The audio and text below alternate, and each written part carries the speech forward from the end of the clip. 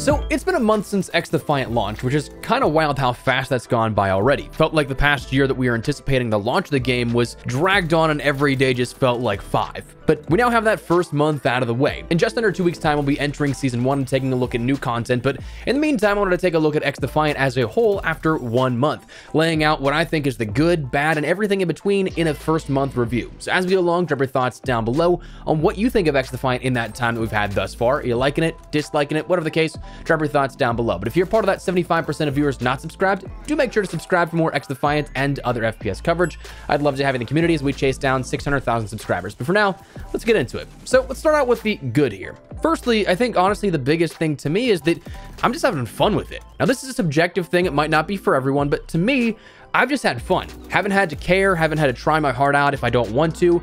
It feels like a true arcade nature in just about every meaning of the sense. Like even just down to an arcade nature inherently. This game does not take itself too seriously, and for that, I love it. It also allows for so much future potential to have just fun things added to the game rather than having to fit a universal lore or like storyline that goes along as a through line for everything in Ubisoft titles. I mean, it is rumored we have a Rabbids season coming at some point, so like, come on, that's hilarious and a clear indication the game just wants to have fun with itself. Also, another huge thing about the game fundamentally is just this community-first approach with clear communication. It's so incredibly refreshing, I feel like, in game dev as of 2024. I'd say that the Helldivers community has also been pretty open and pretty transparent, so that's something that, like, playing that earlier in the year a ton here before the launch of XDefiant, that's something that was nice in that sense as well, but from an FPS space especially, it's just, you don't see that too often. And listen, here's the thing. I know that game devs in particular, most devs would love to tell you exactly what's happening, what's coming up, and so on. But in the sense of like, let's just use Call of Duty as an example. I'm pretty familiar with that chain of communication. If a dev wants to communicate something, it starts with them. It has to go through the studio comms department, who then has to pass it on to Activision comms, who then has to pass it to legal, who has to pass it either back to studio comms for their own write-up or to the Activision editorial team. And it's just this whole red tape fiasco. And Ubisoft is just seemingly cutting out tons of middlemen in that process and just being like, hey, we're going to tweet out what's happening. So for that, definitely appreciate the constant communication here and the transparency on a lot of different issues. Next, loving the community events here. Every weekend so far since launch has had a double XP event of some kind. Now, as of recording this, I have no idea if this weekend, as of when this is published,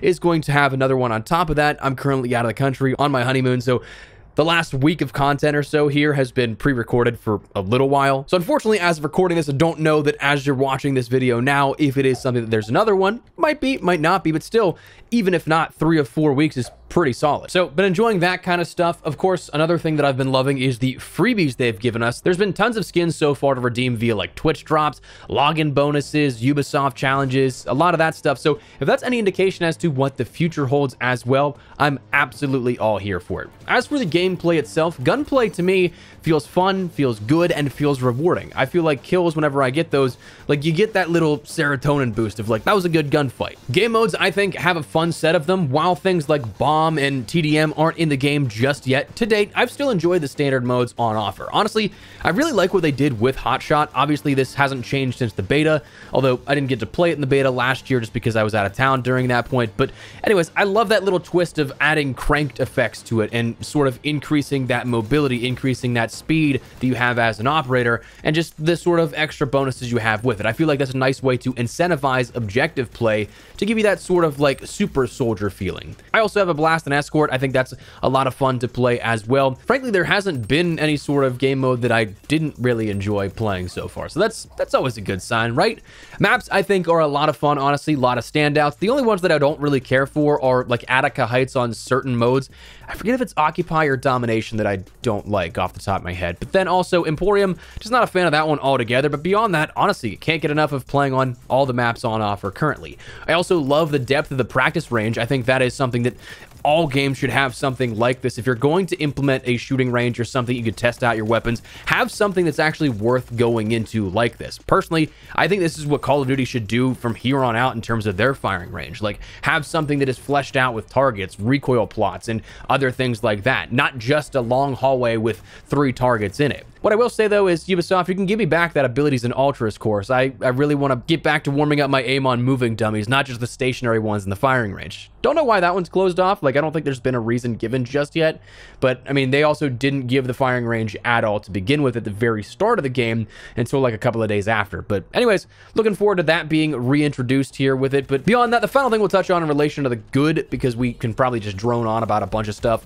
for a long time, is, well, no skill-based matchmaking is beautiful. That sounds like a cop-out of like a pro or like a good reason here, but for the level of marketing that they use that for, it is sure nice to have in today's gaming climate. Like I've said it before, I'll say it again, I get why they're doing it in games. I personally don't agree, since whenever I started playing games younger, it was a true matter of fact of like, if you want to get better, practice and improve, rather than just trying to artificially keep players in a similar bubble. But what I will say, coming out of it, grinding COD daily for the last 5 years, I'll tell you that I definitely improved during that span for sure. Like, I recognize it, but it's truly hilarious to me that once you remove any sort of those skill parameters, it is insane how easy the matchmaking gets if you're genuinely a good player and can shoot straight. Like, I will say, I find that parties versus parties do become a bit more sweaty, but it's awesome because I play solo a lot. And it's one of those things that it kind of became a chore the last couple of years in the FPS space to play solo.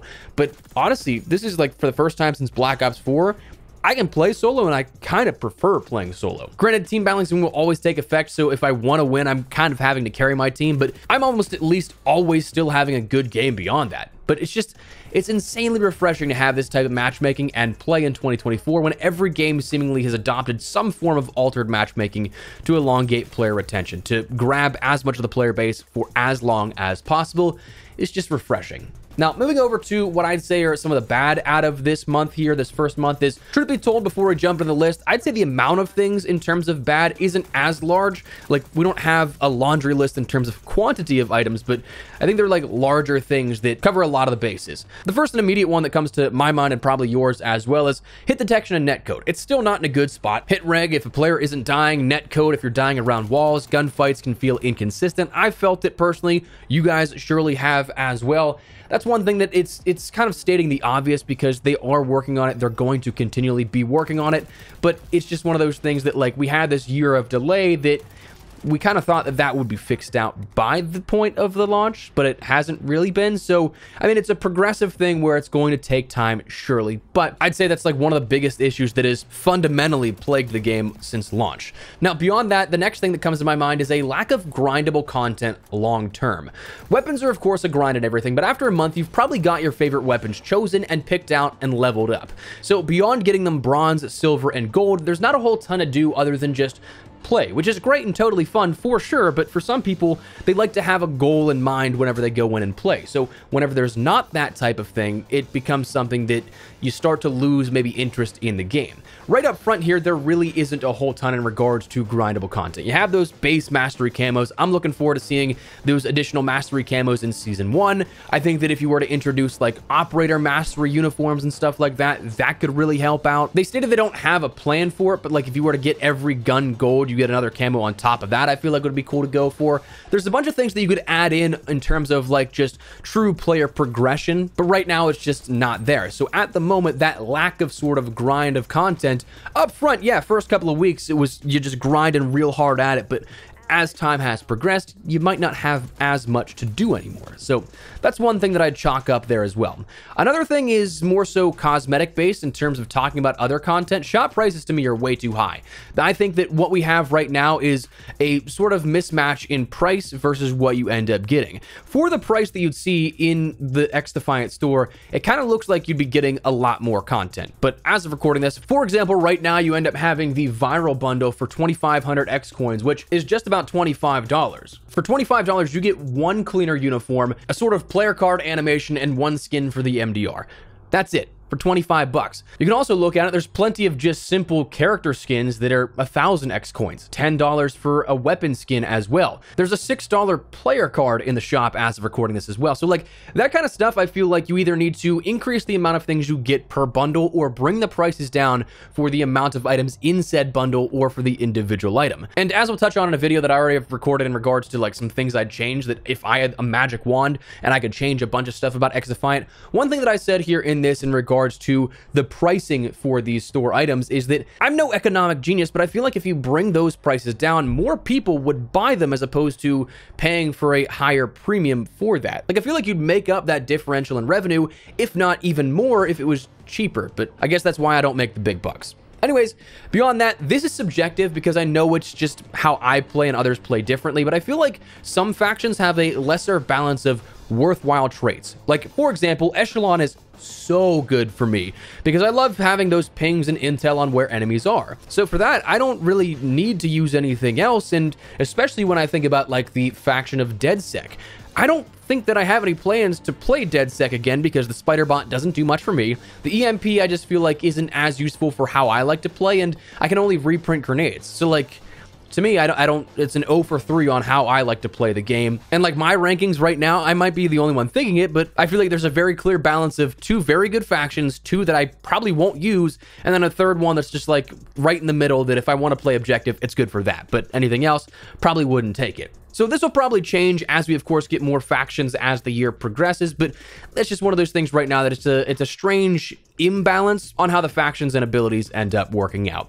And then I think where we're going to wrap this up is on this last point. It's not the end of the world, but one thing that is a totally valid criticism, I think, is that it's the same game that we have today as we did last year during the betas, minus a few balancing passes and subsequent mechanic changes. I think for a lot of people initially, that may have been the off-putting nature of the game because while the delays were, of course, needed to fix the social and party systems to rebuild the netcode, which of course still needs work and we will see work on it for sure, but to the players who don't follow the game, the players that don't pay attention to any sort of gaming media and know these types of things and know how critical in nature those fixes were to the game and it just wouldn't function properly without it, well, to those people, what's different? You know, to a casual player, and it's almost kind of funny with the debates around gaming lately to say casual player with XDefiant, but to the casual player who doesn't follow closely, when you played the beta last year to where you are now, it is a totally valid question of, wait, what changed? So I think this is less of a worry going into the future, given we're going to have about a map a month on average, multiple weapons a season, and now we're sort of building the game out from here, but just that initial sticker shock of this preseason kind of being what we played already a year ago, kind of still continuing that beta state. I mean, we still are missing some core systems like stats. You don't have an actual career stat system. You don't have kill cams. There's plenty of stuff you could probably think of, but it's almost as if we, again, were in the still same phase as last year. And don't get me wrong, I'm having fun with it. Like, I've had a good time, but to a lot of players, that might have been off-putting. But I think that kind of rounds out my sort of, air quote, bad of the preseason. It's still the same of what we may have been used to. But for now, that, I think, is where we're going to wrap it up. Just want to give some thoughts here on the 1-month anniversary of XDefiant. I've been having a blast with it. Hopefully you guys are as well. But let me know your thoughts down below. What do you guys think here of XDefiant after 1 month? Liking it, disliking it, whatever the case, drop your thoughts. If you enjoyed the video, you found it at all insightful, do me a favor and drop a like on it. And if you're new to the channel, make sure you subscribe so you don't miss a single thing regarding all things XDefiant and other things FPS related. I'd love to have in the community. But for now, thanks so much for watching. My name is Espresso. I'll see you later. Take care and peace.